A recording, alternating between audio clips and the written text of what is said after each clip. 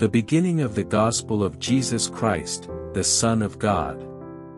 Just as it is written in Isaiah the prophet, "Behold, I am sending my messenger before you, who will prepare your way." The voice of one calling out in the wilderness, "Prepare the way of the Lord, make his path straight." John the Baptist appeared in the wilderness, preaching a baptism of repentance for the forgiveness of sins. And all the country of Judea was going out to him, and all the people of Jerusalem, and they were being baptized by him in the Jordan River, confessing their sins. John was clothed with camel's hair and wore a leather belt around his waist, and his diet was locusts and wild honey.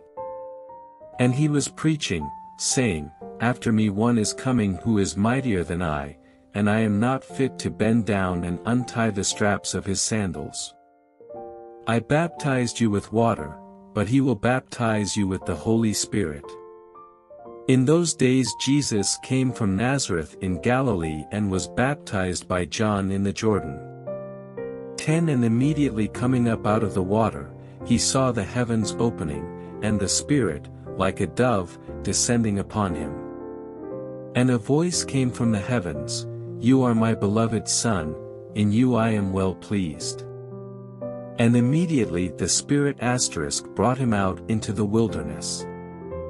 And he was in the wilderness for 40 days, being tempted by Satan, and he was with the wild animals, and the angels were serving him. Now after John was taken into custody, Jesus came into Galilee, preaching the gospel of God, 15 And saying, "The time is fulfilled, and the kingdom of God is at hand, repent and believe in the gospel." As he was going along the Sea of Galilee, he saw Simon and Andrew, the brother of Simon, casting a net in the sea, for they were fishermen.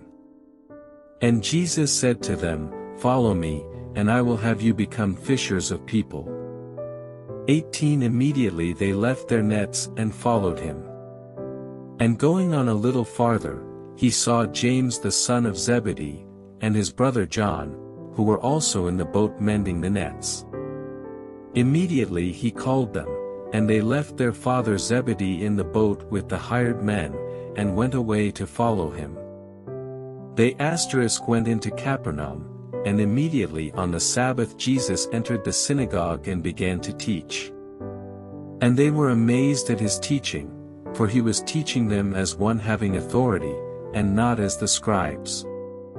Just then there was a man in their synagogue with an unclean spirit, and he cried out, 24 saying, "What business do you have with us, Jesus of Nazareth? Have you come to destroy us? I know who you are, the Holy One of God."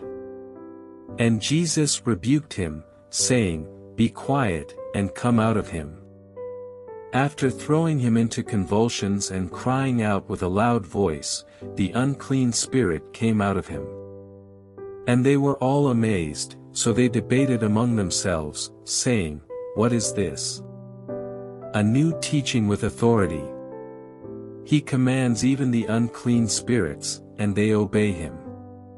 28 Immediately the news about him spread everywhere into all the surrounding region of Galilee. And immediately after they left the synagogue, they entered the house of Simon and Andrew, with James and John.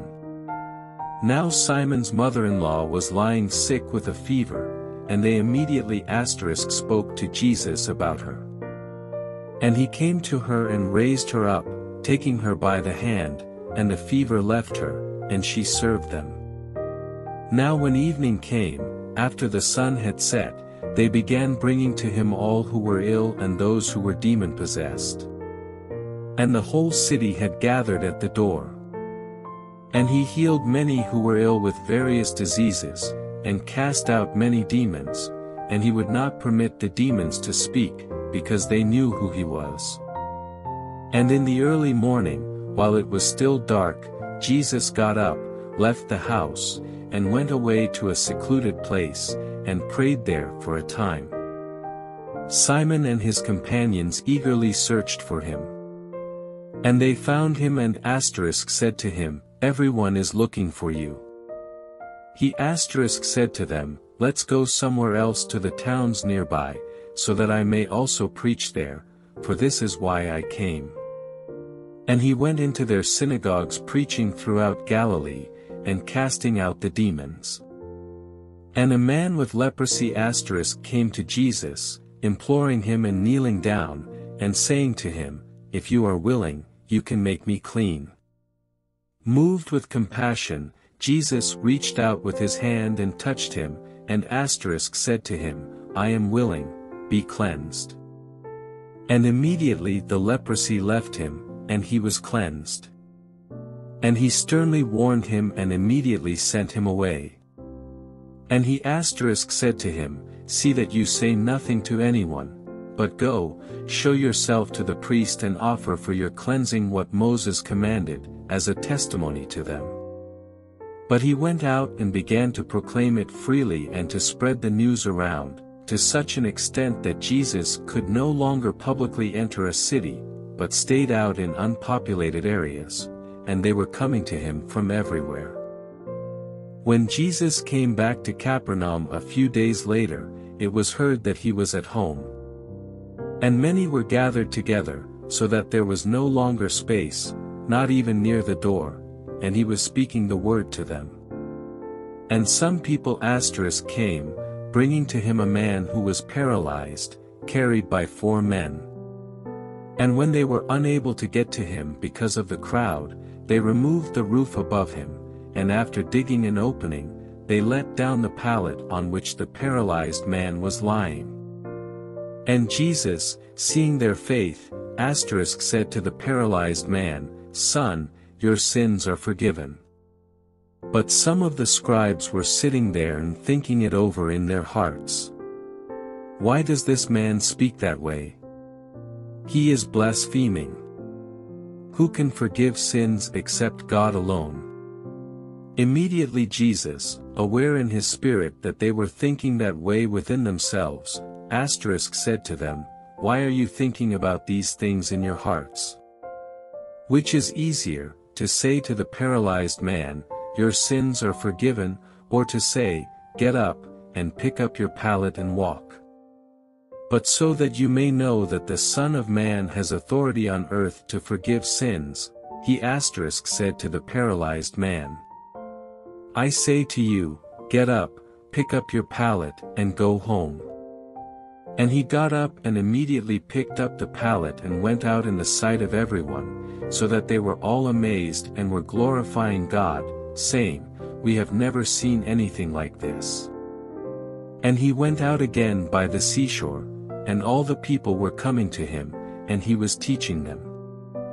As he passed by, he saw Levi the son of Alphaeus sitting in the tax office, and he said to him, "Follow me." And he got up and followed him. And it happened that he was reclining at the table in his house, and many tax collectors and sinners were dining with Jesus and his disciples, for there were many of them, and they were following him. When the scribes of the Pharisees saw that he was eating with the sinners and tax collectors, they said to his disciples, "Why is he eating with tax collectors and sinners?" And hearing this, Jesus said to them, "It is not those who are healthy who need a physician, but those who are sick. I did not come to call the righteous, but sinners." John's disciples and the Pharisees were fasting, and they came and said to him, "Why do John's disciples and the disciples of the Pharisees fast, but your disciples do not fast?" And Jesus said to them, "While the groom is with them, the attendants of the groom cannot fast, can they? As long as they have the groom with them, they cannot fast. But the days will come when the groom is taken away from them, and then they will fast on that day. No one sews a patch of unshrunk cloth on an old garment, otherwise, the patch pulls away from it, the new from the old, and a worse tear results. And no one puts new wine into old wineskins, otherwise the wine will burst the skins, and the wine is lost and the skins as well, but one puts new wine into fresh wineskins." And it happened that he was passing through the grain fields on the Sabbath, and his disciples began to make their way along while picking the heads of grain. The Pharisees were saying to him, "Look, why are they doing what is not lawful on the Sabbath?" And he said to them, "Have you never read what David did when he was in need and he and his companions became hungry? How he entered the house of God in the time of Abiathar the high priest, and ate the consecrated bread, which is not lawful for anyone to eat except the priests, and he also gave it to those who were with him." Jesus said to them, "The Sabbath was made for man, and not man for the Sabbath. So the Son of Man is Lord, even of the Sabbath." He entered a synagogue again, and a man was there whose hand was withered. And they were watching him closely to see if he would heal him on the Sabbath, so that they might accuse him. He said to the man with the withered hand, "Get up and come forward." And he said to them, "Is it lawful to do good on the Sabbath or to do harm, to save a life or to kill?" But they kept silent.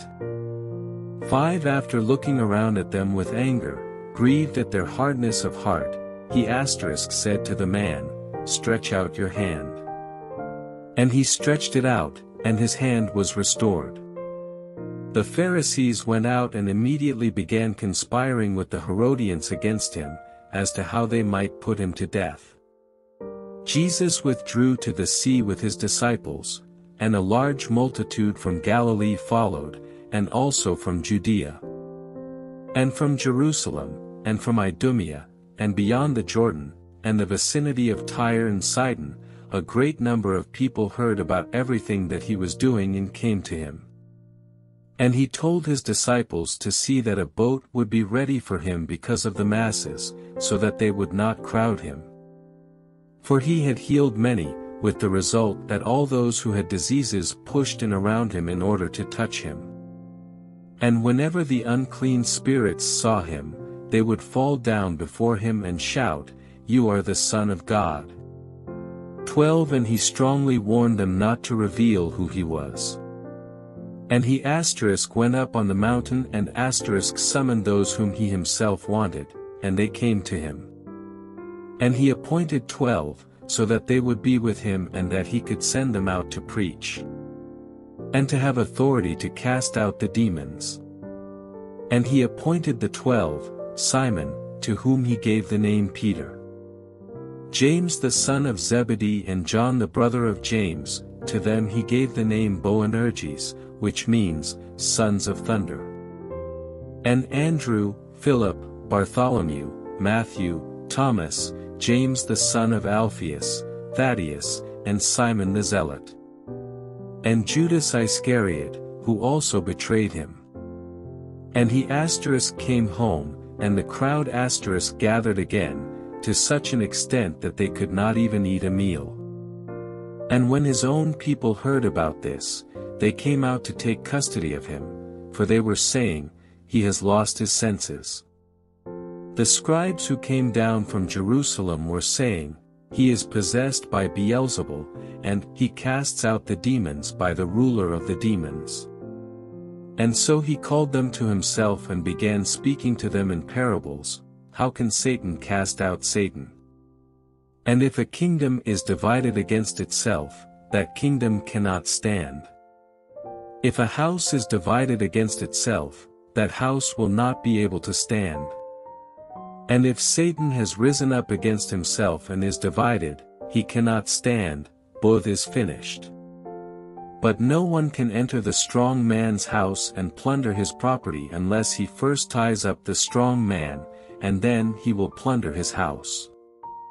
Truly I say to you, all sins will be forgiven the sons and daughters of men, and whatever blasphemies they commit. But whoever blasphemes against the Holy Spirit never has forgiveness, but is guilty of an eternal sin. Because they were saying, "He has an unclean spirit." Then his mother and his brothers came, and while standing outside they sent word to him, calling for him.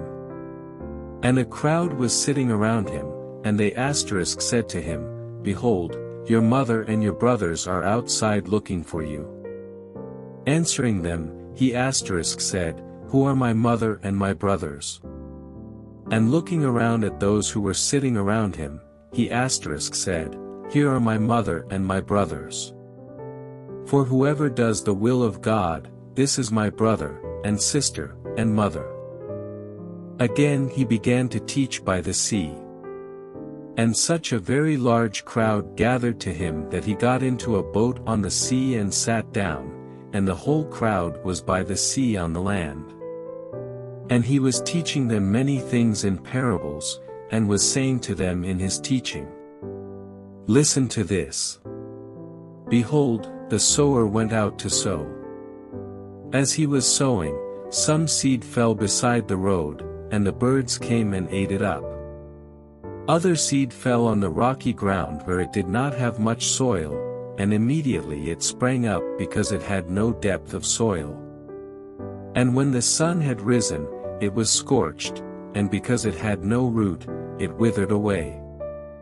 Other seed fell among the thorns, and the thorns came up and choked it, and it yielded no crop. Other seeds fell into the good soil, and as they grew up and increased, they yielded a crop and produced 30, 60, and 100 times as much. And he was saying, He who has ears to hear, let him hear. As soon as he was alone, his followers, along with the 12 disciples, began asking him about the parables. And he was saying to them, To you has been given the mystery of the kingdom of God, but for those who are outside, everything comes in parables. So that while seeing they may see, and not perceive, and while hearing, they may hear, and not understand, otherwise they might return and it would be forgiven them. And he said to them, Do you not understand this parable? How will you understand all the parables? The sower sows the word. These are the ones who are beside the road where the word is sown, and when they hear, immediately Satan comes and takes away the word which has been sown in them. And in a similar way these are the ones sown with seed on the rocky places, who, when they hear the word, immediately receive it with joy. And yet they have no firm root in themselves, but are only temporary. Then, when affliction or persecution occurs because of the word, immediately they fall away. And others are the ones sown with seed among the thorns, these are the ones who have heard the word. But the worries of the world, and the deceitfulness of wealth, and the desires for other things enter and choke the word, and it becomes unfruitful. And those are the ones sown with seed on the good soil, and they hear the word and accept it and bear fruit, 30, 60, and 100 times as much. And he was saying to them, A lamp is not brought to be put under a basket, or under a bed, is it? Is it not brought to be put on the lampstand? For nothing is hidden, except to be revealed, nor has anything been secret, but that it would come to light. If anyone has ears to hear, let him hear. And he was saying to them, Take care what you listen to. By your standard of measure it will be measured to you, and more will be given you besides. For whoever has, to him more will be given, and whoever does not have, even what he has will be taken away from him. And he was saying, The kingdom of God is like a man who casts seed upon the soil. And he goes to bed at night and gets up daily, and the seed sprouts and grows, how, he himself does not know. The soil produces crops by itself, first the stalk, then the head, then the mature grain in the head. Now when the crop permits, he immediately puts in the sickle, because the harvest has come. And he was saying, How shall we picture the kingdom of God, or by what parable shall we present it?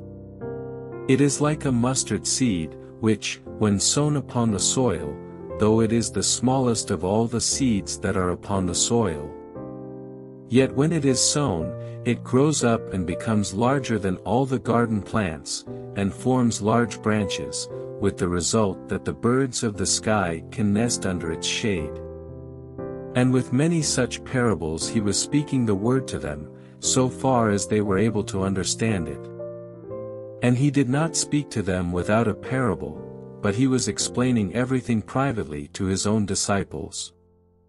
On that day, when evening came, he said to them, "Let's go over to the other side."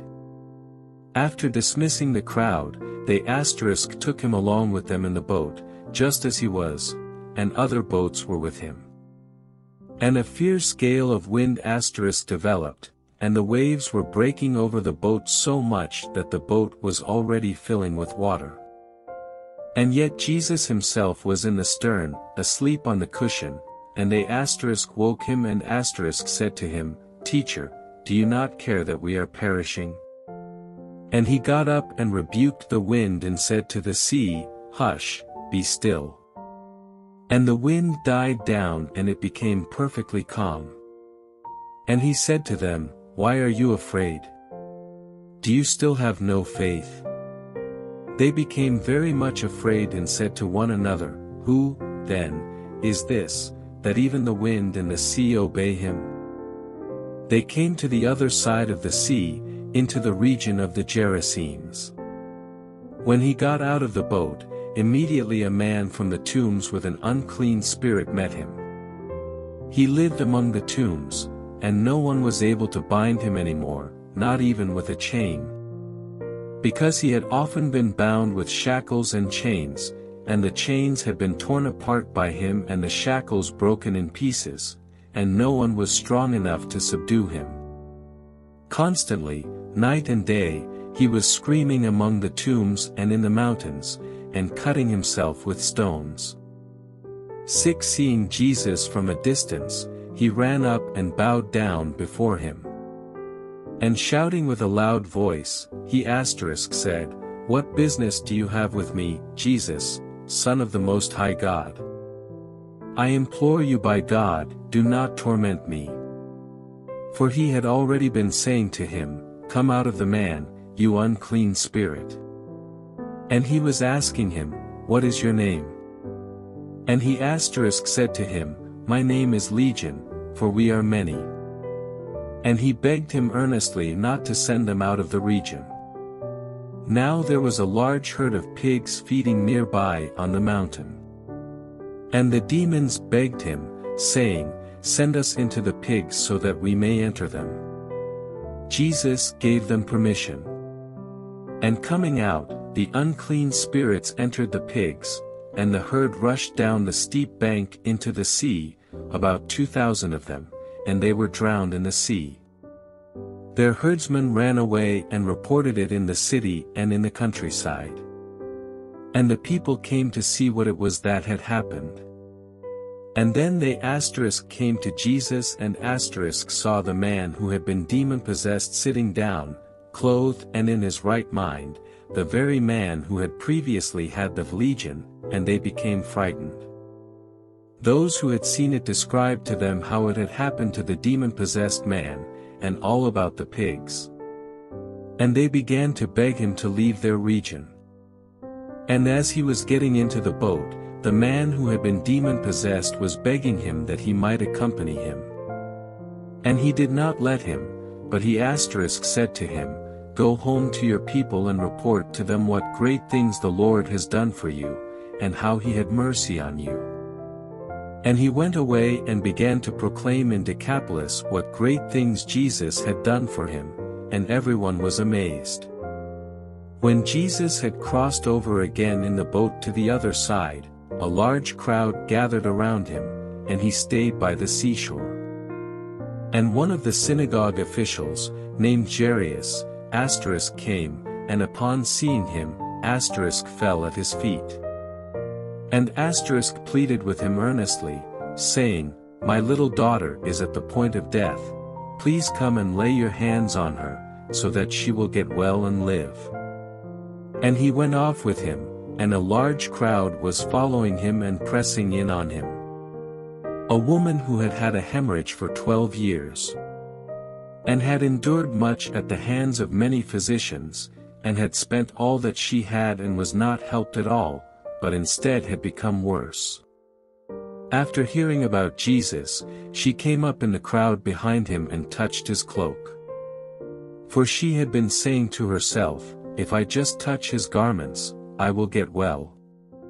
29 And immediately the flow of her blood was dried up, and she felt in her body that she was healed of her disease. And immediately Jesus, perceiving in himself that power from him had gone out, turned around in the crowd and said, "Who touched my garments?" And his disciples said to him, "You see the crowd pressing in on you, and you say, 'Who touched me?'" And he looked around to see the woman who had done this. But the woman, fearing and trembling, aware of what had happened to her, came and fell down before him and told him the whole truth. And he said to her, "Daughter, your faith has made you well, go in peace and be cured of your disease." While he was still speaking, people came from the house of the synagogue official, saying, "Your daughter has died, why bother the teacher further?" But Jesus, overhearing what was being spoken, said to the synagogue official, "Do not be afraid, only believe." And he allowed no one to accompany him except Peter, James, and John the brother of James. They came to the house of the synagogue official, and he saw a commotion, and people loudly weeping and wailing. And after entering, he said to them, "Why are you making a commotion and weeping? The child has not died, but is asleep." And they began laughing at him. But putting them all outside, he took along the child's father and mother and his own companions, and entered the room where the child was in bed. And taking the child by the hand, he said to her, "Talitha, come." Which translated means, "Little girl, I say to you, get up."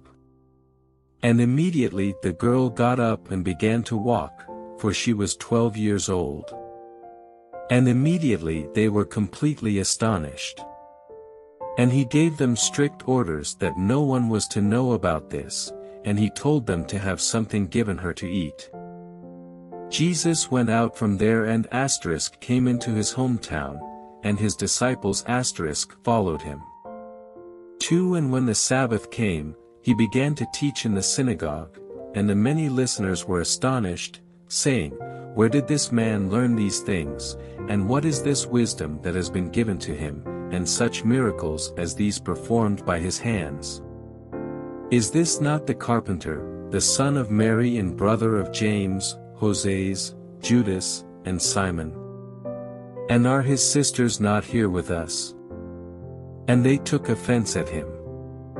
Jesus said to them, "A prophet is not dishonored except in his hometown and among his own relatives, and in his own household." And he could not do any miracle there except that he laid his hands on a few sick people and healed them. And he was amazed at their unbelief. And he was going around the villages, teaching. And he summoned the 12 and began to send them out in pairs, and gave them authority over the unclean spirits.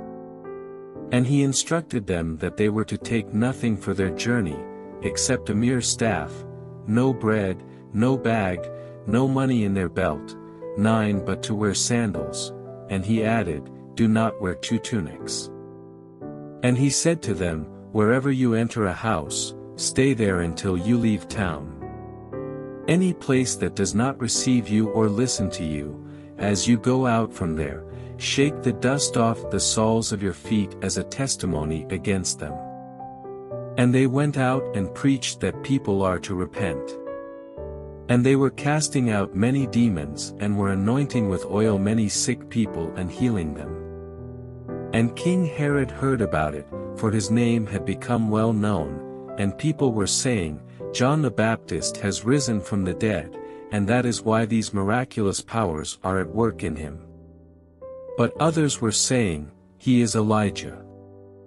And others were saying, "He is a prophet, like one of the prophets of old." But when Herod heard about it, he kept saying, "John, whom I beheaded, has risen." For Herod himself had sent men and had John arrested and bound in prison on account of Herodias, the wife of his brother Philip, because he had married her. For John had been saying to Herod, "It is not lawful for you to have your brother's wife." And Herodias held a grudge against him and wanted to put him to death, and could not do so. For Herod was afraid of John, knowing that he was a righteous and holy man, and he had been protecting him. And when he heard him, he was very perplexed, and yet he used to enjoy listening to him. An opportune day came when Herod, on his birthday, held a banquet for his nobles and military commanders, and the leading people of Galilee. And when the daughter of Herodias herself came in and danced, she pleased Herod and his dinner guests, and the king said to the girl, "Ask me for whatever you want, and I will give it to you." And he swore to her, "Whatever you ask of me, I will give it to you, up to half of my kingdom." And she went out and said to her mother, "What shall I ask for?" And she said, "The head of John the Baptist." Immediately she came in a hurry to the king and asked, saying, "I want you to give me at once the head of John the Baptist on a platter." And although the king was very sorry, because of his oaths and his dinner guests, he was unwilling to refuse her. Immediately the king sent an executioner and commanded him to bring back his head. And he went and beheaded him in the prison. And brought his head on a platter, and gave it to the girl, and the girl gave it to her mother. When his disciples heard about this, they came and carried away his body, and laid it in a tomb. The apostles gathered together with Jesus, and they reported to him all that they had done and taught. And he said to them, "Come away by yourselves to a secluded place and rest a little while." For there were many people coming and going, and they did not even have time to eat. And they went away in the boat to a secluded place by themselves.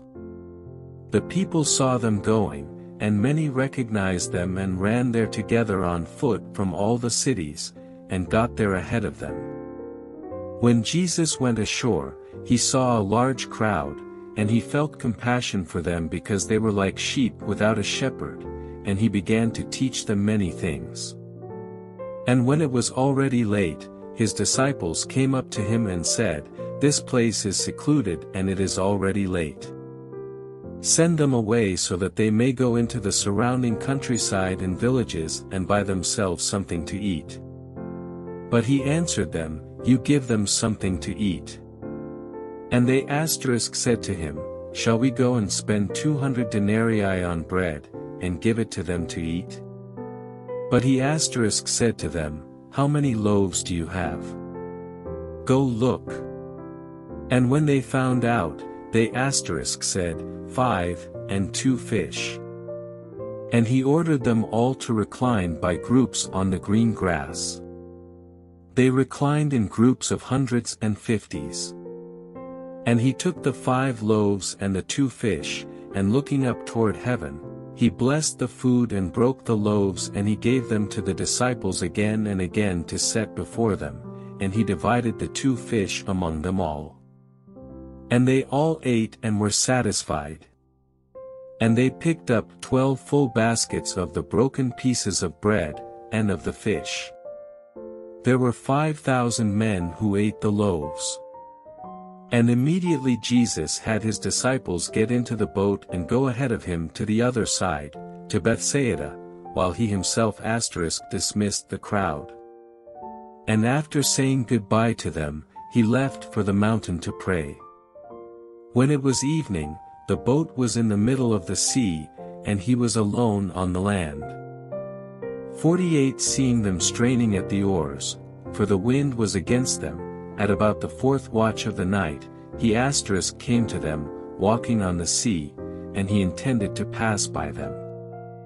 But when they saw him walking on the sea, They thought that it was a ghost, and they cried out, 50, for they all saw him and were terrified.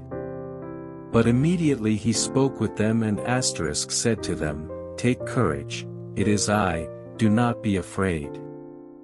Then he got into the boat with them, and the wind stopped, and they were utterly astonished, 52, for they had not gained any insight from the incident of the loaves, but their hearts were hardened. When they had crossed over they came to land at Gennesaret, and moored at the shore. And when they got out of the boat, immediately the people recognized him, and ran about that entire country and began carrying here and there on their pallets those who were sick, to wherever they heard he was. And wherever he entered villages, or cities, or a countryside, they were laying the sick in the marketplaces and imploring him that they might just touch the fringe of his cloak, and all who touched it were being healed. The Pharisees and some of the scribes gathered to him after they came from Jerusalem, and saw that some of his disciples were eating their bread with unholy hands, that is, unwashed. For the Pharisees and all the other Jews do not eat unless they carefully wash their hands, thereby holding firmly to the tradition of the elders.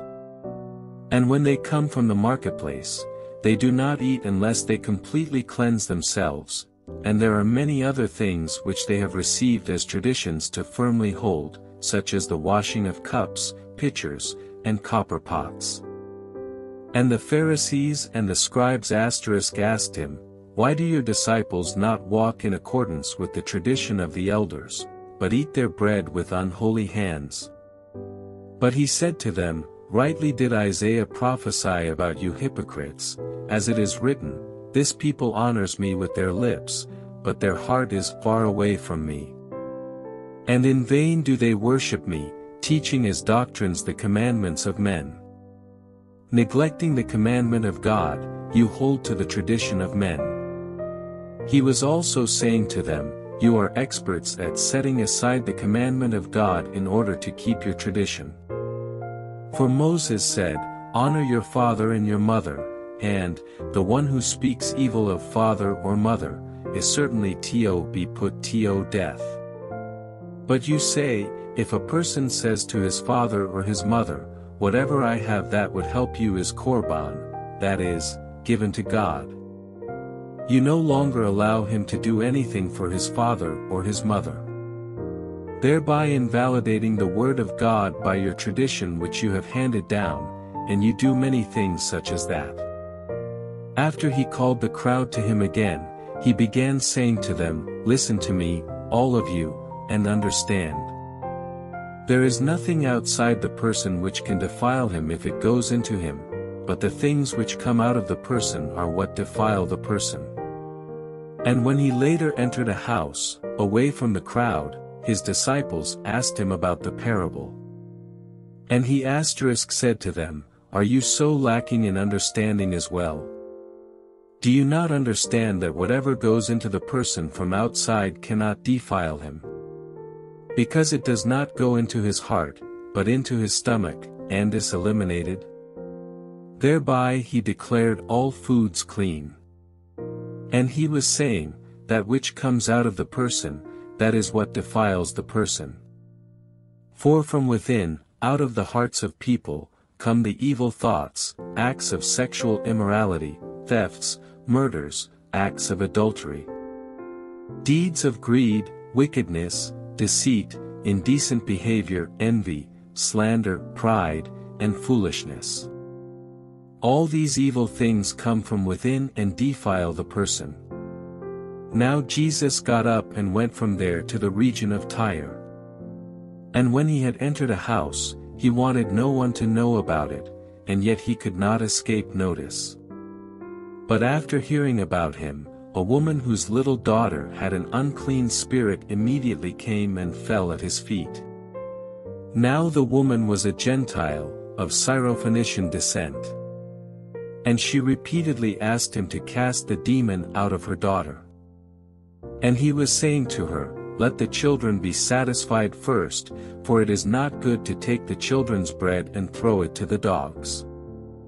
But she answered and said to him, Yes, Lord, but even the dogs under the table feed on the children's crumbs. And he said to her, Because of this answer, go, the demon has gone out of your daughter. And after going back to her home, she found the child lying on the bed, and the demon gone. Again he left the region of Tyre and came through Sidon to the Sea of Galilee, within the region of Decapolis. And they brought to him one who was deaf and had difficulty speaking, and they begged him to lay his hand on him. And Jesus took him aside from the crowd, by himself, and put his fingers in his ears, and after spitting, he touched his tongue with the saliva. And looking up to heaven with a deep sigh, he said to him, Ephphatha, that is, be opened. And his ears were opened, and the impediment of his tongue was removed, and he began speaking plainly. And he gave them orders not to tell anyone, but the more he ordered them, the more widely they continued to proclaim it. And they were utterly astonished, saying, He has done all things well, he makes even those who are deaf hear, and those who are unable to talk, speak. In those days, when there was again a large crowd and they had nothing to eat, Jesus summoned his disciples and said to them, I feel compassion for the people because they have remained with me for 3 days already and have nothing to eat. And if I send them away hungry to their homes, they will faint on the way, and some of them have come from a great distance. And his disciples replied to him, Where will anyone be able to find enough bread here in this desolate place to satisfy these people? And he was asking them, How many loaves do you have? And they said, 7. And he directed the people to recline on the ground, and taking the 7 loaves, he gave thanks and broke them, and started giving them to his disciples to serve, and they served them to the people. They also had a few small fish, and after he had blessed them, he told the disciples to serve these as well. And they ate and were satisfied, and they picked up 7 large baskets full of what was left over of the broken pieces. About 4,000 men were there, and he dismissed them. And immediately he got into the boat with his disciples and came to the region of Dalmanutha. And the Pharisees came out and began to argue with him, demanding from him a sign from heaven, to test him. Sighing deeply in his spirit, he said, Why does this generation demand a sign? Truly I say to you, no sign will be given to this generation. And leaving them, he again embarked and went away to the other side. And the disciples had forgotten to take bread, and did not have more than 1 loaf in the boat with them. And he was giving orders to them, saying, Watch out! Beware of the leaven of the Pharisees, and the leaven of Herod. And they began to discuss with one another the fact that they had no bread. And Jesus, aware of this, said to them, Why are you discussing the fact that you have no bread? Do you not yet comprehend or understand? Do you still have your heart hardened? Having eyes, do you not see? And having ears, do you not hear? And do you not remember? When I broke the 5 loaves for the 5,000, how many baskets full of broken pieces you picked up? They said to him, 12.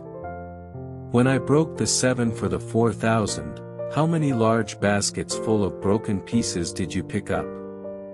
And they said to him, 7. And he was saying to them, Do you not yet understand? And they came to Bethsaida. And some people brought a man who was blind to Jesus and begged him to touch him. Taking the man who was blind by the hand, he brought him out of the village, and after spitting in his eyes and laying his hands on him, he asked him, Do you see anything? And he looked up and said, I see people, for I see them like trees, walking around.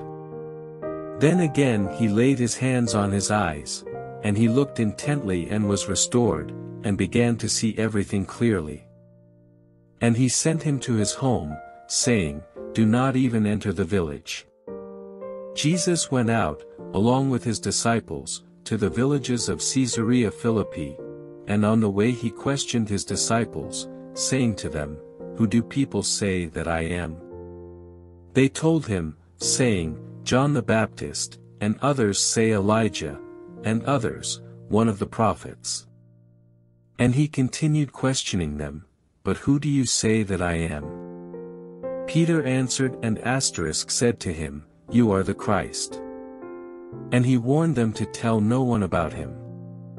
And he began to teach them that the Son of Man must suffer many things and be rejected by the elders and the chief priests and the scribes, and be killed, and after 3 days rise from the dead.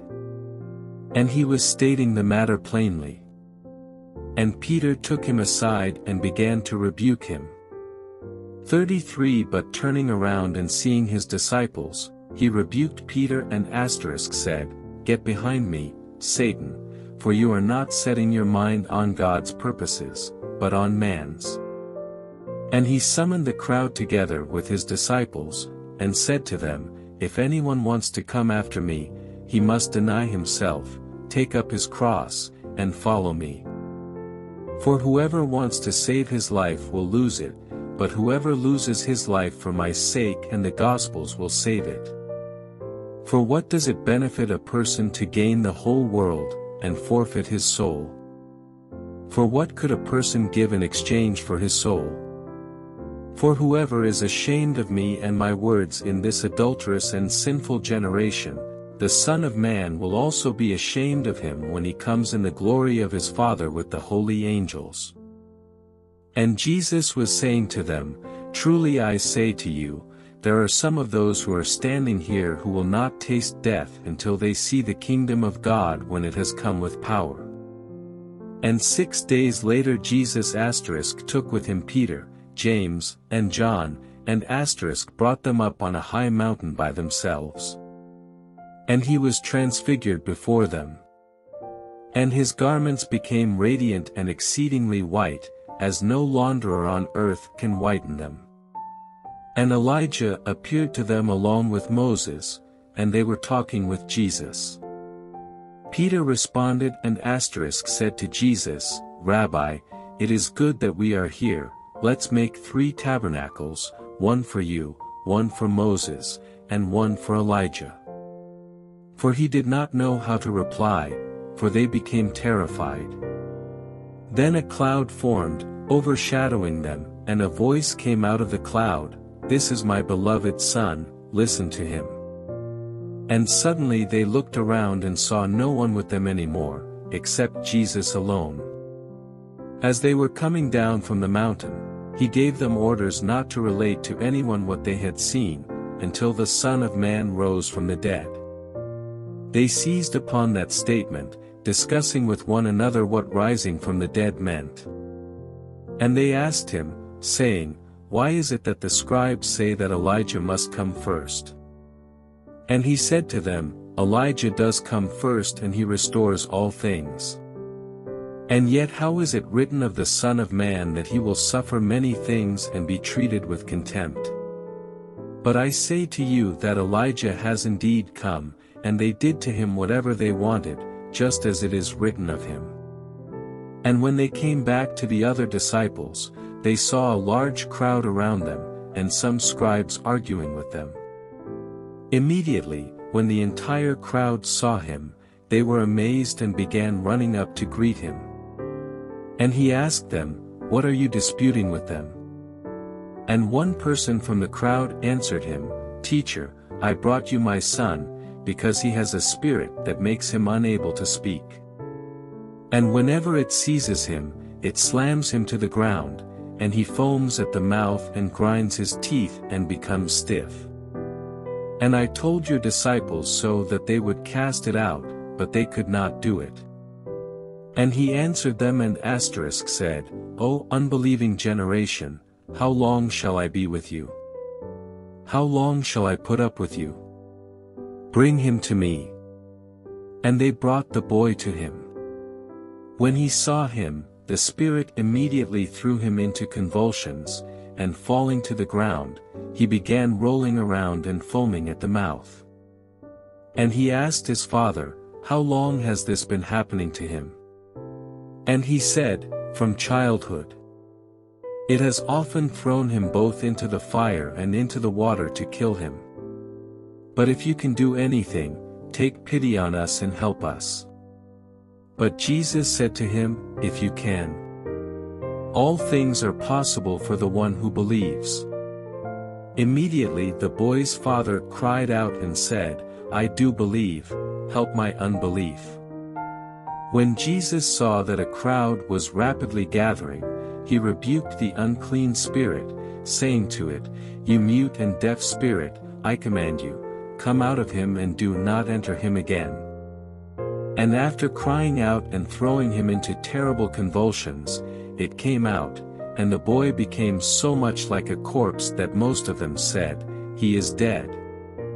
But Jesus took him by the hand and raised him, and he got up.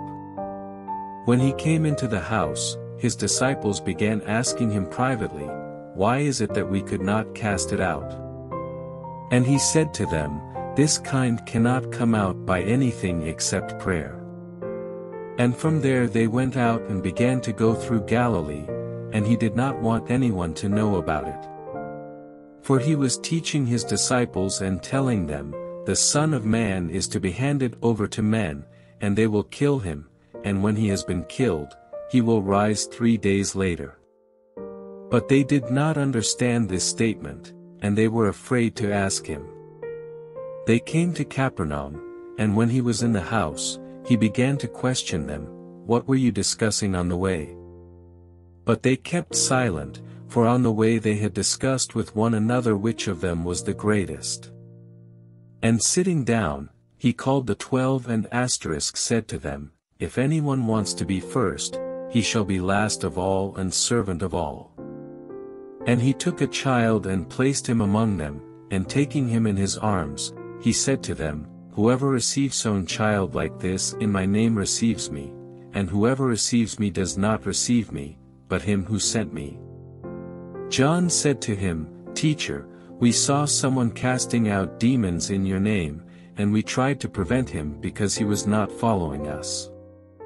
But Jesus said, "Do not hinder him, for there is no one who will perform a miracle in my name, and be able soon afterward to speak evil of me. For the one who is not against us is for us. For whoever gives you a cup of water to drink because of your name as followers of Christ, truly I say to you, he shall by no means lose his reward. Whoever causes one of these little ones who believe in me to sin, it is better for him if a heavy millstone is hung around his neck and he is thrown into the sea.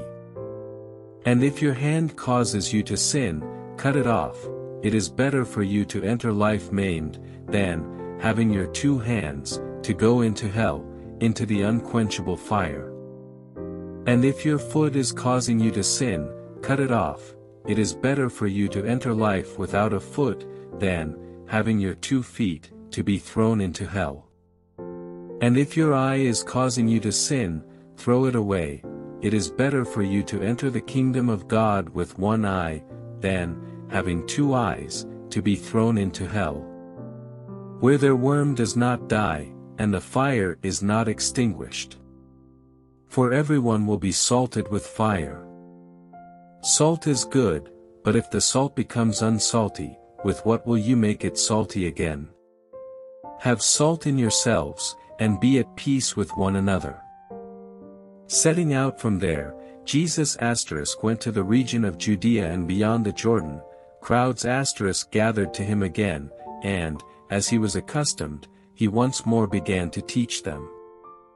And some Pharisees came up to Jesus, testing him, and began questioning him whether it was lawful for a man to divorce his wife. And he answered and said to them, "What did Moses command you?" They said, "Moses permitted a man to write a certificate of divorce and send his wife away." But Jesus said to them, because of your hardness of heart he wrote you this commandment. 6 But from the beginning of creation, God created them male and female. For this reason a man shall leave his father and mother, and the two shall become one flesh, so they are no longer two, but one flesh. Therefore, what God has joined together, no person is to separate. And in the house the disciples again began questioning him about this. And he said to them, Whoever divorces his wife and marries another woman commits adultery against her. And if she herself divorces her husband and marries another man, she is committing adultery. And they were bringing children to him so that he would touch them, but the disciples rebuked them. But when Jesus saw this, he was indignant and said to them, Allow the children to come to me, do not forbid them, for the kingdom of God belongs to such as these. Truly I say to you, whoever does not receive the kingdom of God like a child will not enter it at all. And he took them in his arms and began blessing them, laying his hands on them. As he was setting out on a journey, a man ran up to him and knelt before him, and asked him, Good teacher, what shall I do so that I may inherit eternal life? But Jesus said to him, Why do you call me good? No one is good except God alone. You know the commandments: do not murder, do not commit adultery, do not steal, do not give false testimony, do not defraud, honor your father and mother. And he said to him, Teacher, I have kept all these things from my youth. Looking at him, Jesus showed love to him and said to him, One thing you lack: go and sell all you possess and give to the poor, and you will have treasure in heaven, and come, follow me. But he was deeply dismayed by these words, and he went away grieving, for he was one who owned much property. And Jesus, looking around, said to his disciples, How hard it will be for those who are wealthy to enter the kingdom of God. And the disciples were amazed at his words. But Jesus responded again and said to them, Children, how hard it is to enter the kingdom of God. It is easier for a camel to go through the eye of a needle than for a rich person to enter the kingdom of God. And they were even more astonished, and said to him, Then who can be saved? Looking at them, Jesus said, With people it is impossible, but not with God, for all things are possible with God.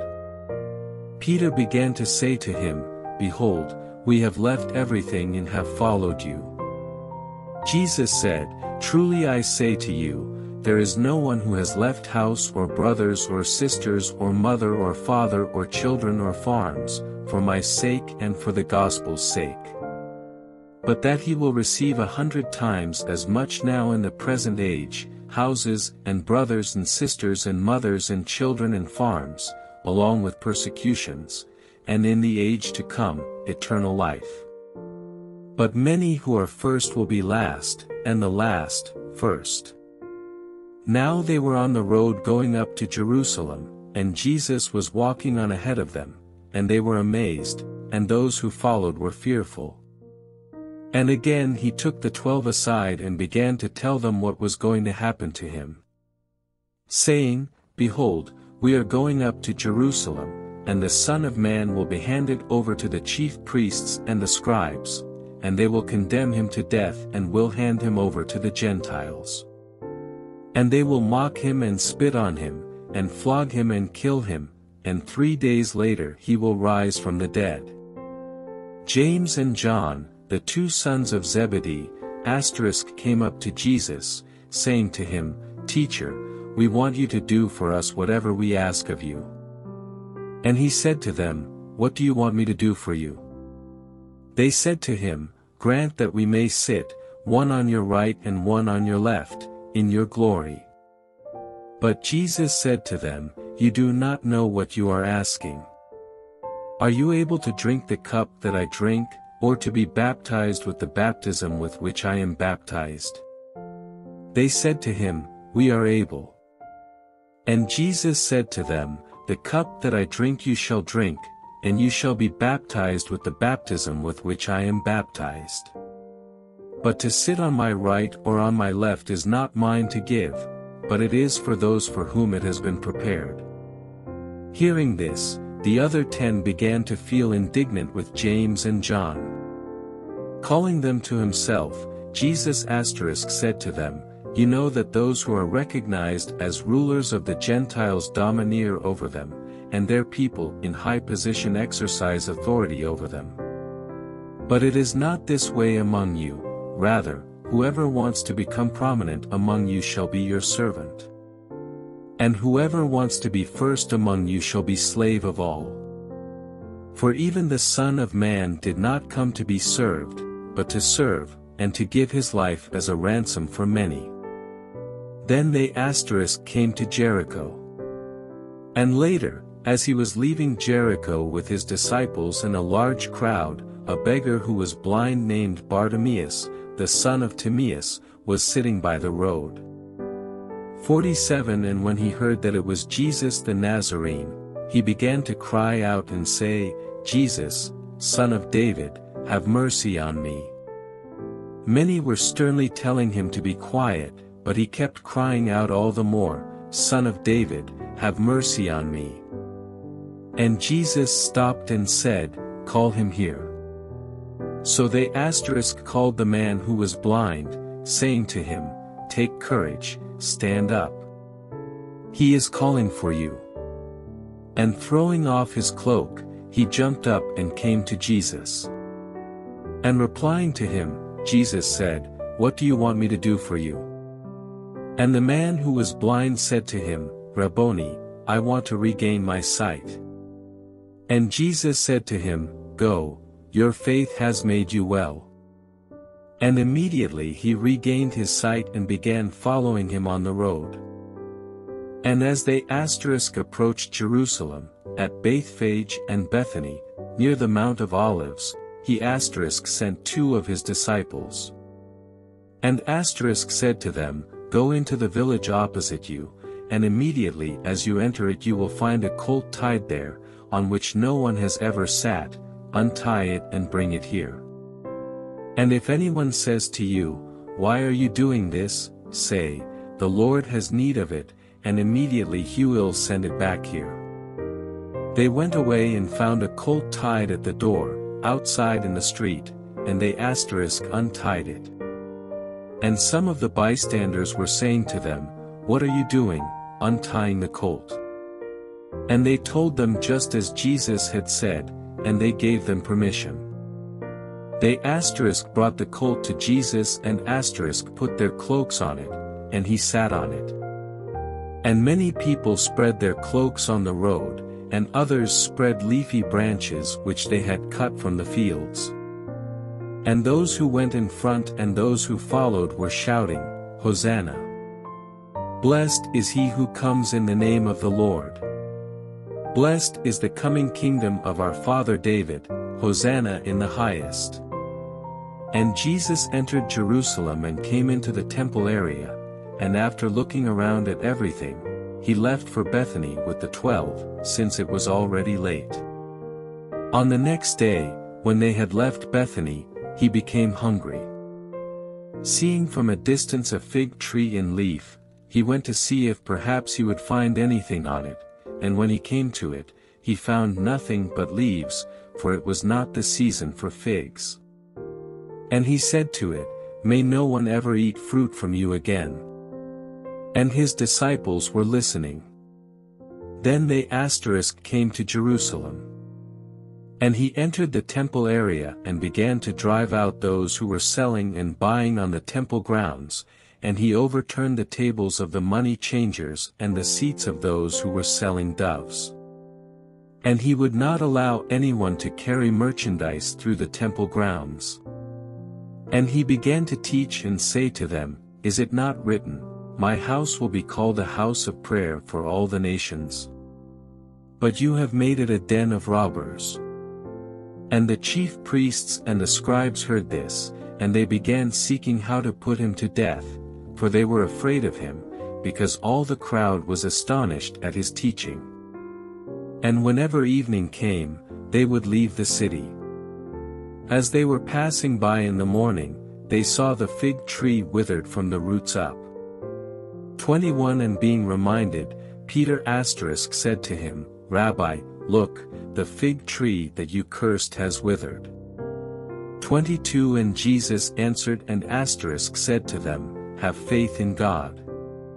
Truly I say to you, whoever says to this mountain, Be taken up and thrown into the sea, and does not doubt in his heart, but believes that what he says is going to happen, it will be granted to him. Therefore, I say to you, all things for which you pray and ask, believe that you have received them, and they will be granted to you. And whenever you stand praying, forgive, if you have anything against anyone, so that your Father who is in heaven will also forgive you for your offenses. But if you do not forgive, neither will your Father who is in heaven forgive your offenses. And they came again to Jerusalem. And as he was walking in the temple area, the chief priests, the scribes, and the elders came to him. And began saying to him, By what authority are you doing these things, or who gave you this authority to do these things? But Jesus said to them, I will ask you one question, and you answer me, and then I will tell you by what authority I do these things. Was the baptism of John from heaven, or from men? Answer me. And they began considering the implications among themselves, saying, If we say, From heaven, he will say, Then why did you not believe him? But should we say, From men? They were afraid of the people, for they all considered John to have been a real prophet. Answering Jesus, they said, We do not know. And Jesus said to them, Neither am I telling you by what authority I do these things. And he began to speak to them in parables. A man planted a vineyard and put a fence around it, and dug a vat under the winepress and built a tower, and leased it to vine growers and went on a journey. And at the harvest time he sent a slave to the vine growers, in order to receive his share of the produce of the vineyard from the vine growers. And they took him, and beat him, and sent him away empty-handed. And again he sent them another slave, and they wounded him in the head, and treated him shamefully. And he sent another, and that one they killed, and so with many others, beating some and killing others. He had one more man to send, a beloved son. He sent him to them last of all, saying, They will respect my son. But those vine growers said to one another, This is the heir, come, let's kill him, and the inheritance will be ours. And they took him and killed him, and threw him out of the vineyard.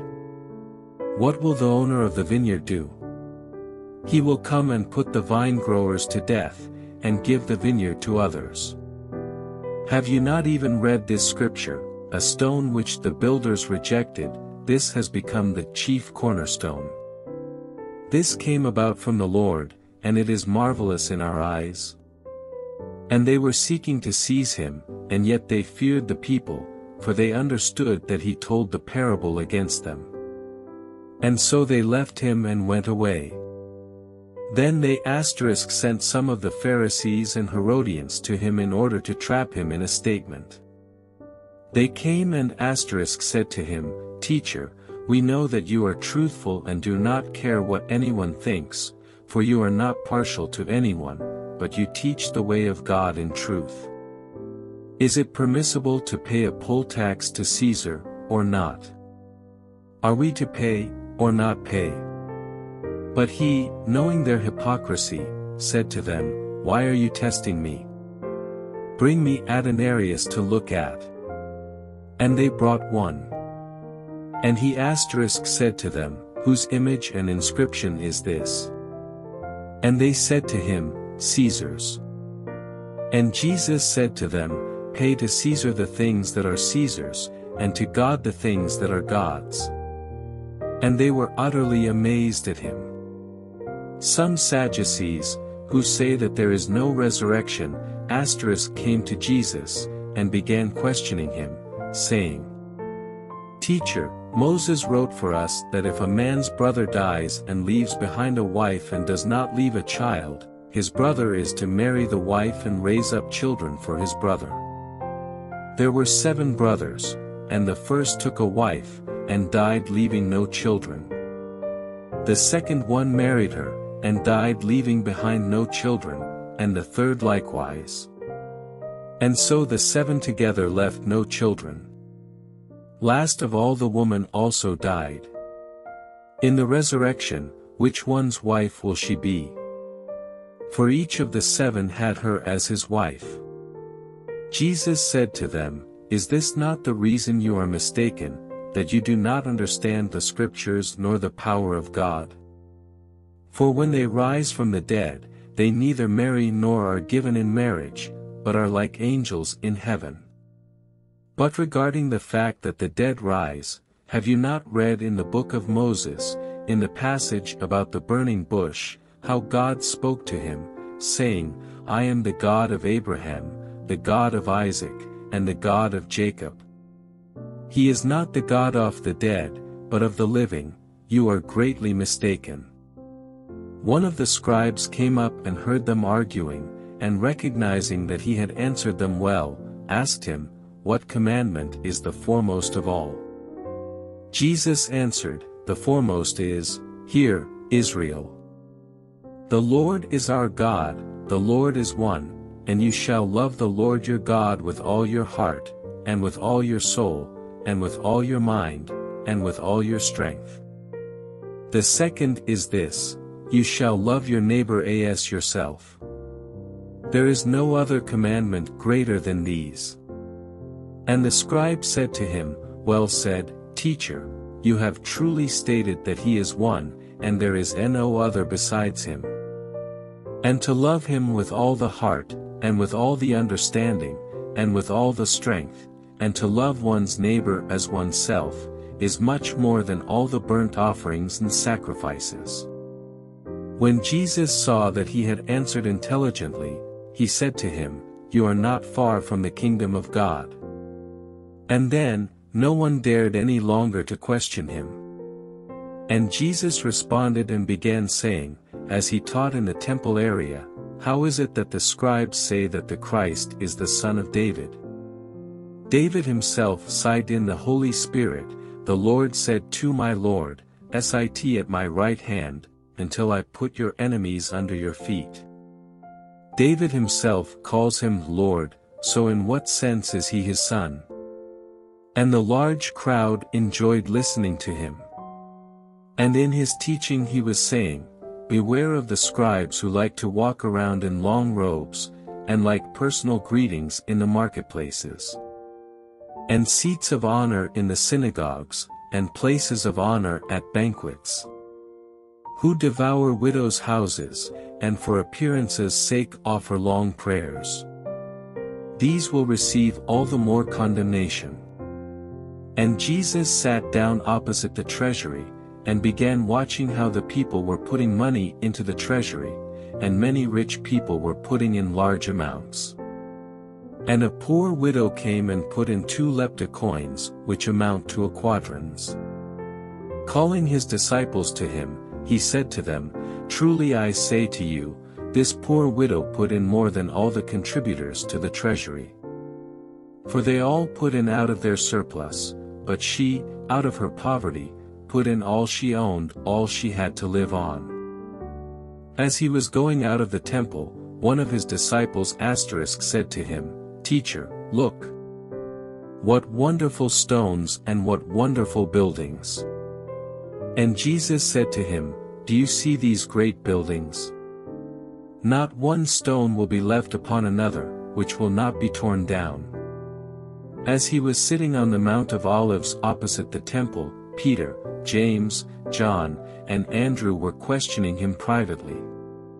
"Tell us, when will these things come about, and what will be the sign when all these things are going to be fulfilled?" 5 And Jesus began to say to them, "See to it that no one misleads you. Many will come in my name, saying, I am he, and they will mislead many. When you hear of wars and rumors of wars, do not be alarmed, those things must take place, but that is not yet the end. For nation will rise up against nation, and kingdom against kingdom, there will be earthquakes in various places, there will also be famines. These things are only the beginning of birth pains. But be on your guard, for they will hand you over to the courts, and you will be flogged in the synagogues, and you will stand before governors and kings for my sake, as a testimony to them. 10 And the gospel must first be preached to all the nations. And when they arrest you and hand you over, do not worry beforehand about what you are to say, but say whatever is given you at that time, for you are not the one speaking, but it is the Holy Spirit. And brother will betray brother to death, and a father his child, and children will rise up against parents and have them put to death. And you will be hated by everyone because of my name, but it is the one who has endured to the end who will be saved. Now when you see the abomination of desolation standing where it should not be, let the reader understand, then those who are in Judea must flee to the mountains. Whoever is on the housetop must not go down, nor go in to get anything out of his house.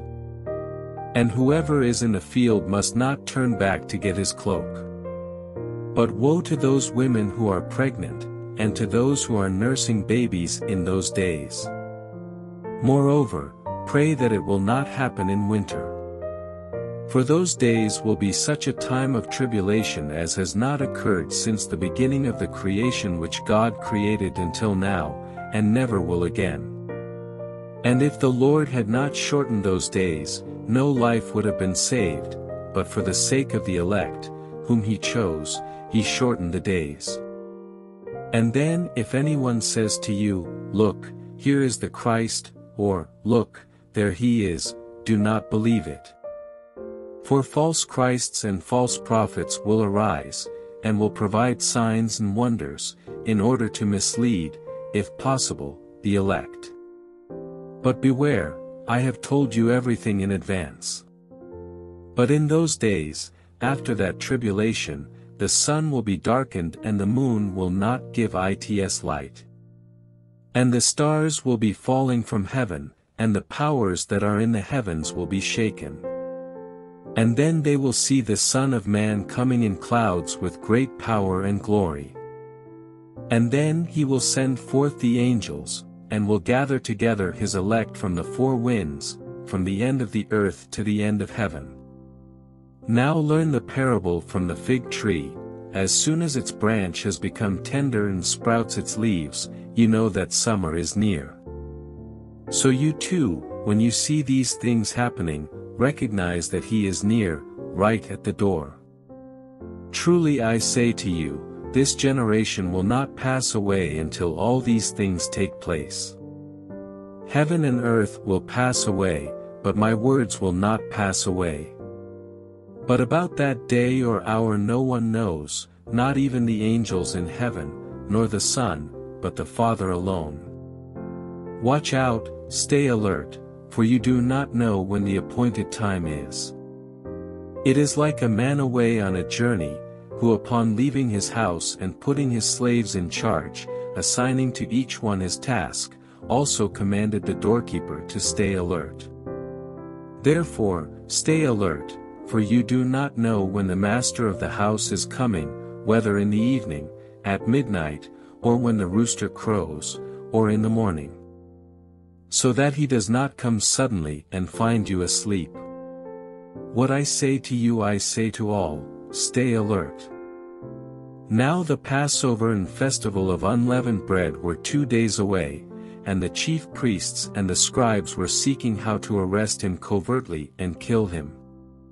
For they were saying, Not during the festival, otherwise there will be a riot of the people. While he was in Bethany at the home of Simon the leper, he was reclining at the table, and a woman came with an alabaster vial of very expensive perfume of pure nard. She broke the vial and poured the perfume over his head. But there were some indignantly remarking to one another, "Why has this perfume been wasted? For this perfume could have been sold for over 300 denarii, and the money given to the poor." And they were scolding her. But Jesus said, "Leave her alone. Why are you bothering her?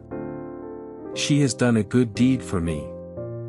For you always have the poor with you, and whenever you want, you can do good to them, but you do not always have me. She has done what she could, she has anointed my body beforehand for the burial. Truly I say to you, wherever the gospel is preached in the entire world, what this woman has done will also be told in memory of her." Then Judas Iscariot, who was one of the 12, went off to the chief priests in order to betray him to them. They were delighted when they heard this, and promised to give him money. And he began seeking how to betray him at an opportune time. On the first day of unleavened bread, when the Passover lamb was being sacrificed, his disciples said to him, "Where do you want us to go and prepare for you to eat the Passover?" 13 And he sent 2 of his disciples and said to them, "Go into the city, and a man carrying a pitcher of water will meet you, follow him. And wherever he enters, say to the owner of the house, 'The teacher says, where is my guest room in which I may eat the Passover with my disciples?' And he himself will show you a large upstairs room furnished and ready, prepare for us there." The disciples left and came to the city, and found everything just as he had told them, and they prepared the Passover. When it was evening he came with the 12. And as they were reclining at the table and eating, Jesus said, "Truly I say to you that one of you will betray me, one who is eating with me." They began to be grieved and to say to him one by one, "Surely not I." But he said to them, "It is one of the 12, the one who dips bread with me in the bowl. For the Son of Man is going away just as it is written about him, but woe to that man by whom the Son of Man is betrayed. It would have been good for that man if he had not been born." While they were eating, he took some bread, and after a blessing he broke it, and gave it to them, and said, "Take it, this is my body."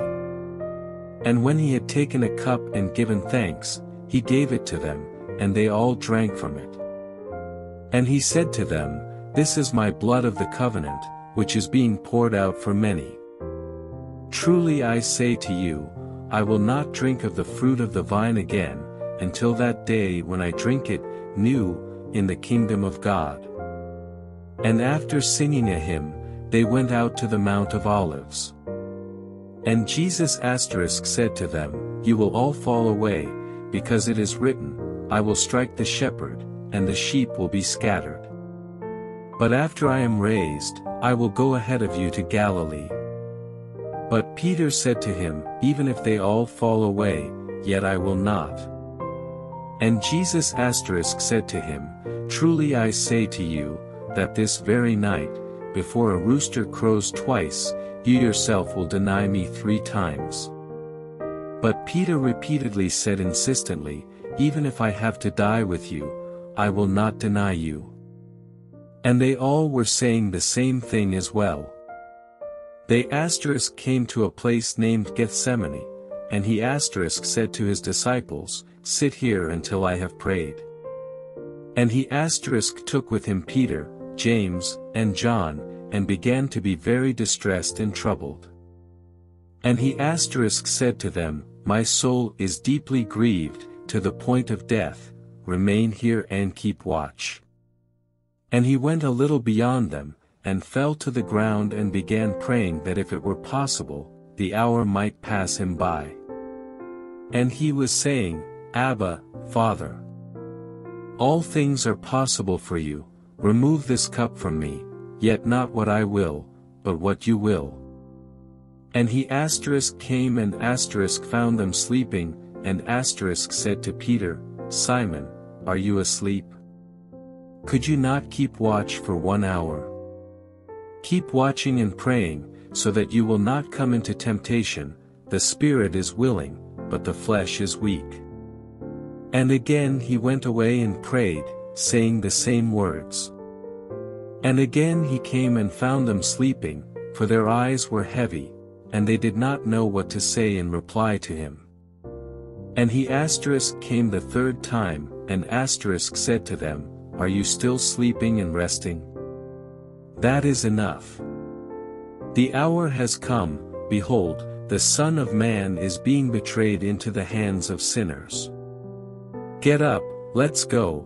Behold, the one who is betraying me is near." And immediately, while he was still speaking, Judas, one of the 12, came up, accompanied by a crowd with swords and clubs, who were from the chief priests, the scribes, and the elders. Now he who was betraying him had given them a signal, saying, "Whomever I kiss, he is the one, arrest him and lead him away under guard." And after coming, Judas immediately went to him and said, "Rabbi," and kissed him. And they laid hands on him and arrested him. But one of those who stood by drew his sword, and struck the slave of the high priest and cut off his ear. And Jesus said to them, "Have you come out with swords and clubs to arrest me, as you would against a man inciting a revolt? Every day I was with you within the temple grounds teaching, and you did not arrest me, but this has taken place so that the scriptures will be fulfilled." And his disciples all left him and fled. A young man was following him, wearing nothing but a linen sheet over his naked body, and they seized him. But he pulled free of the linen sheet and escaped naked. They led Jesus away to the high priest, and all the chief priests, the elders, and the scribes gathered together. And Peter had followed him at a distance, right into the courtyard of the high priest, and he was sitting with the officers and warming himself at the fire. 55 Now the chief priests and the entire council were trying to obtain testimony against Jesus to put him to death, and they were not finding any. For many people were giving false testimony against him, and so their testimonies were not consistent. And then some stood up and began giving false testimony against him, saying, "We heard him say, 'I will destroy this temple that was made by hands, and in 3 days I will build another, made without hands.' And not even in this respect was their testimony consistent." And then the high priest stood up and came forward and questioned Jesus, saying, "Do you not offer any answer for what these men are testifying against you?" But he kept silent and did not offer any answer. Again the high priest was questioning him, and said to him, "Are you the Christ, the Son of the Blessed One?" And Jesus said, "I am, and you shall see the Son of Man sitting at the right hand of power, and coming with the clouds of heaven." Tearing his clothes, the high priest said, "What further need do we have of witnesses? You have heard the blasphemy, how does it seem to you?" And they all condemned him as deserving of death. And some began to spit on him, and to blindfold him, and to beat him with their fists and say to him, "Prophesy." Then the officers took custody of him and slapped him in the face.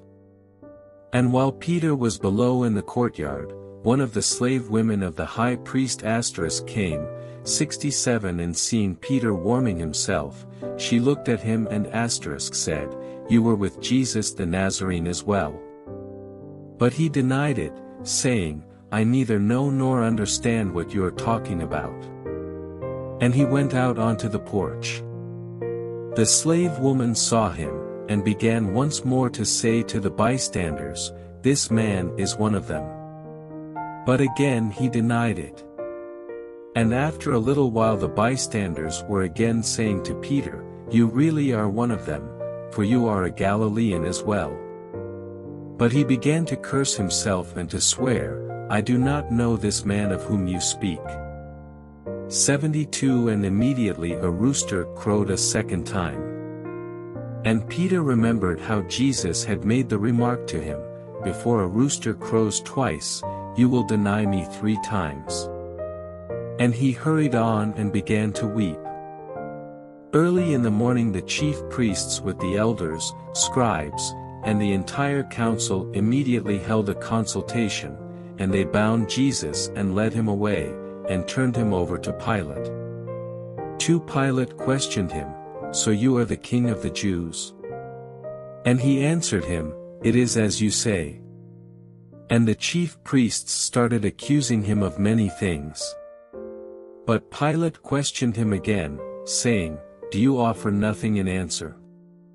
See how many charges they are bringing against you." 5 But Jesus said nothing further in answer, so Pilate was amazed. Now at the Passover feast he used to release for them any one prisoner whom they requested. 7 And the one named Barabbas had been imprisoned with the rebels who had committed murder in the revolt. And the crowd went up and began asking Pilate to do as he had been accustomed to do for them. Pilate answered them, saying, "Do you want me to release for you the king of the Jews?" 10 For he was aware that the chief priests had handed him over because of envy. But the chief priests stirred up the crowd to ask him to release Barabbas for them instead. And responding again, Pilate said to them, "Then what shall I do with him whom you call the king of the Jews?" They shouted back, "Crucify him." But Pilate said to them, "Why, what evil has he done?" But they shouted all the more, "Crucify him." Intent on satisfying the crowd, Pilate released Barabbas for them, and after having Jesus flogged, he handed him over to be crucified.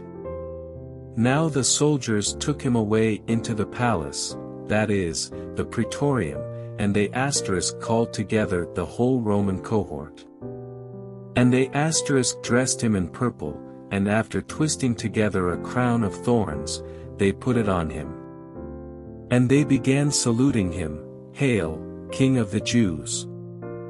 And they repeatedly beat his head with a reed and spit on him, and kneeling, they bowed down before him. And after they had mocked him, they took the purple cloak off him and put his own garments on him. And they led him out to crucify him. And they compelled a passerby coming from the country, Simon of Cyrene, the father of Alexander and Rufus, to carry his cross. Then they brought him to the place Golgotha, which is translated, place of a skull. And they tried to give him wine mixed with myrrh, but he did not take it. And they crucified him, and divided up his garments among themselves, casting lots for them to decide what each man would take. Now it was the 3rd hour when they crucified him. The inscription of the charge against him read, "The King of the Jews." And they crucified 2 rebels with him, one on his right and one on his left. Those passing by were hurling abuse at him, shaking their heads and saying, "Ha! You who are going to destroy the temple and rebuild it in 3 days. Save yourself by coming down from the cross." In the same way the chief priests also, along with the scribes, were mocking him among themselves and saying, "He saved others, he cannot save himself. Let this Christ, the King of Israel, come down now from the cross, so that we may see and believe." Those who were crucified with him were also insulting him. When the 6th hour came, darkness fell over the whole land until the 9th hour. At the 9th hour Jesus cried out with a loud voice, "Eloi, Eloi, lema sabachthani," which is translated, my God, why have you forsaken me?" And when some of the bystanders heard him, they began saying, "Look! He is calling for Elijah."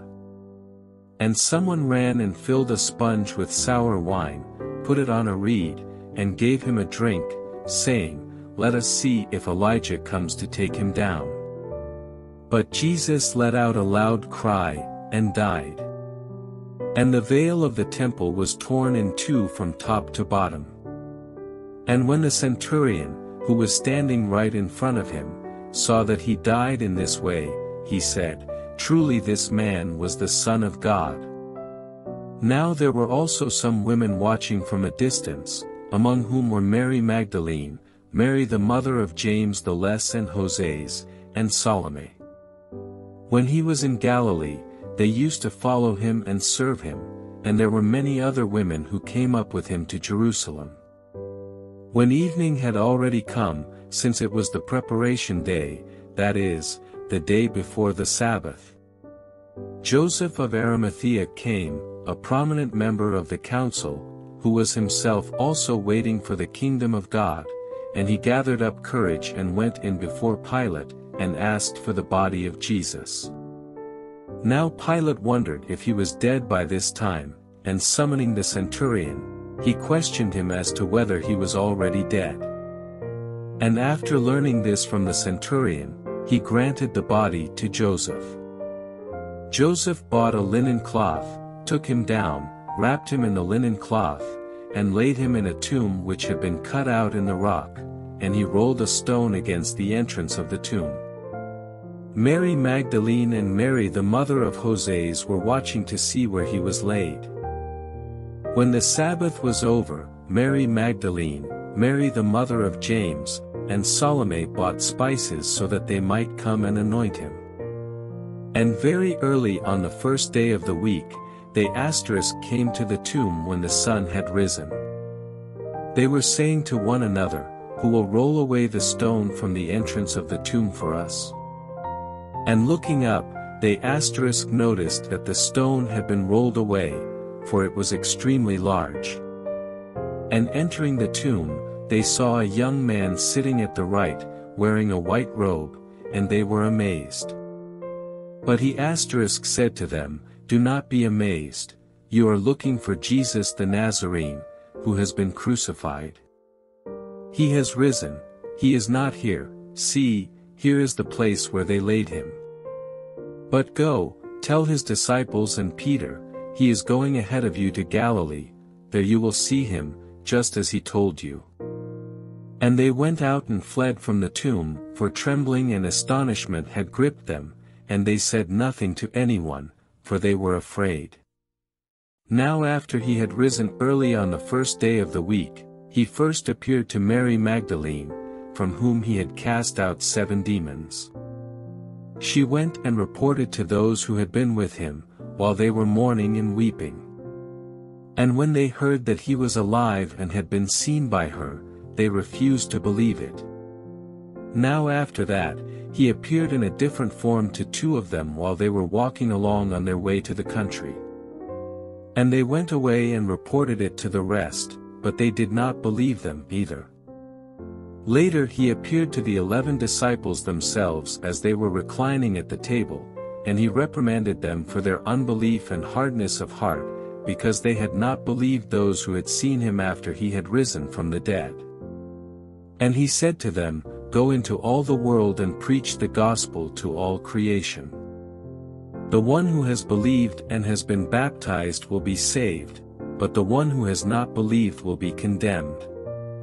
These signs will accompany those who have believed, in my name they will cast out demons, they will speak with new tongues.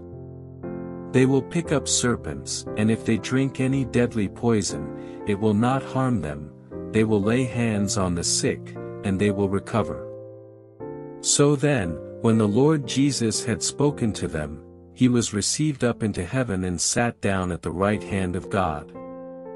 And they went out and preached everywhere, while the Lord worked with them, and confirmed the word by the signs that followed.